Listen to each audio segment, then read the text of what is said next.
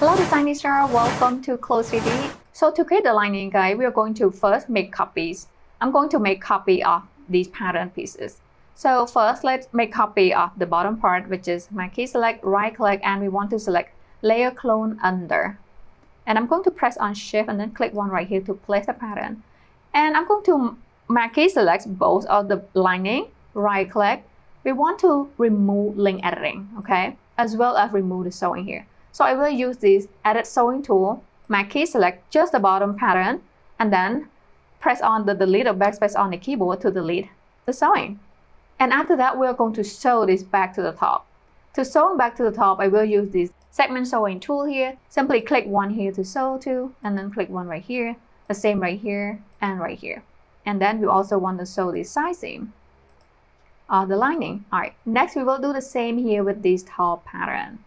Simply use this transform pattern tool and key select both of the pattern pieces, right click, and then select layer clone under. And I'm going to bring it down here, just like that.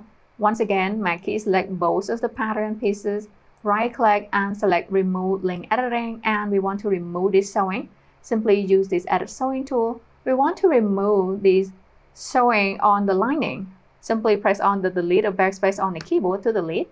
Next, we're going to sew this together. I'm going to use this segment sewing tool here. We want to sew this part right here to this part, and this part here to this part, and then side seam, the same right here with side seam. All right, so now let's simulate.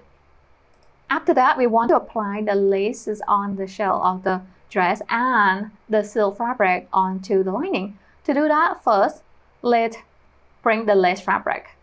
I'm going to come over here to the library tab and then double click on the fabric folder, and I'm going to type in here lace and then press on return enter on the keyboard to confirm. So I'm going to select that lace fabric there, drag and drop onto the first pattern piece. So as you can see right here, now we apply the lace onto this pattern. Next, I'm going to key select this top pattern here and then come over here to this fabric and click on this assign button right here to apply the fabric. I will do the same right here with the pattern piece and then click assign the fabric to the top part of the dress. After that, we want to update this sewing here. So to do so, I will use this edit sewing tool. Click on this sewing part here and then bring it down as well as here. And I'm going to adjust right here, just like that. And let's simulate once again to see the effects, and actually looking pretty good. Next, we are going to apply the lace onto the sleeve as well. Simply key select both of the sleeve and then click on this assign button right here to assign the lace onto the sleeve. Now we are going to do a couple of things here. First, we want to retract 5 cm here from the lining, and we want to apply silk fabric onto the lining. All right, to do that, first we will use this edit pattern tool.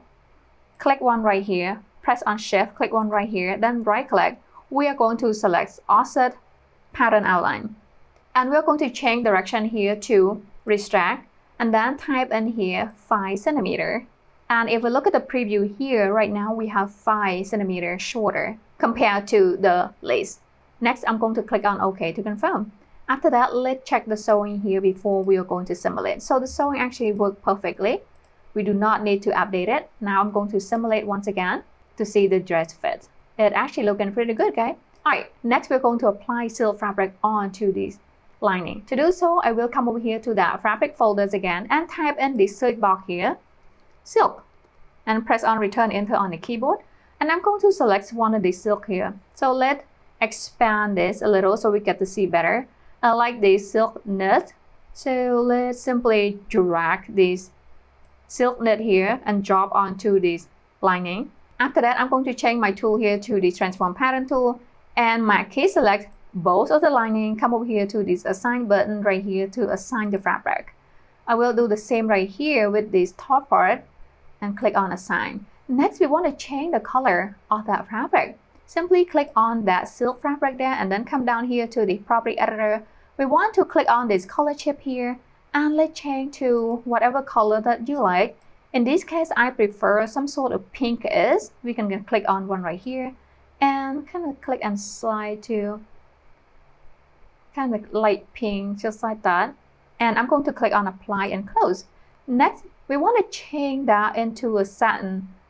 So under fabric type, we are going to change this to silk and satin.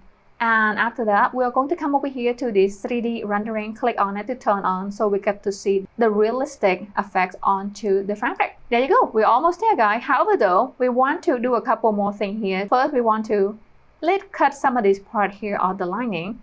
We will use this edit pattern tool. So right here, this is the back pattern. I'm going to my key select all these points up here and press on the delete or backspace on the keyboard to delete. So now we have the perfect lining for the dress. And the front part, we will do a little bit different though. So I will use this internal polygon / line tool. Simply click one right here and then hover the mouse over here and then double click on this point here to place the line. And next, we will use this edit curvature tool to simply bring this up to create the perfect curve. And I'm going to switch the tool here to edit pattern tool, click one on that line, right click, and we want to select cut. Next, let's remove this piece. We do not need that anymore. I'm going to click on the transform pattern tool, click one on that pattern, right click, and then we want to select delete.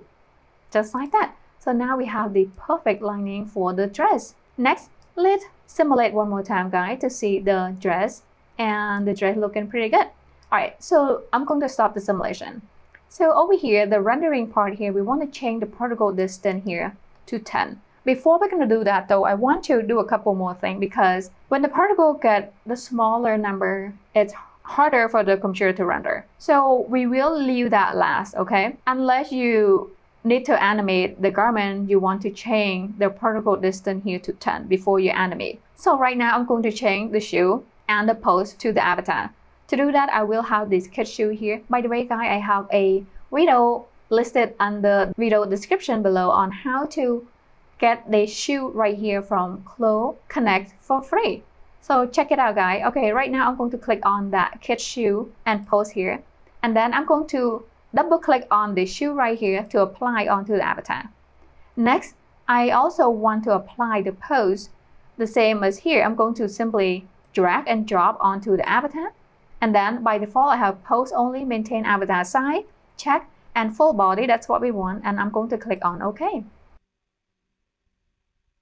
So that's it. Next, I'm going to change the particle distance here to 10, guys, and then press on return enter on the keyboard to confirm. And one more thing, I'm going to click on this avatar here, right click, and we want to move all avatar and garment to the ground. And let's expand this for now. I'm going to simulate one more time here to see the finished result. And that's basically it for today. We learned the basics of clothes. Now you can start making clothes. See you in the next video. Bye!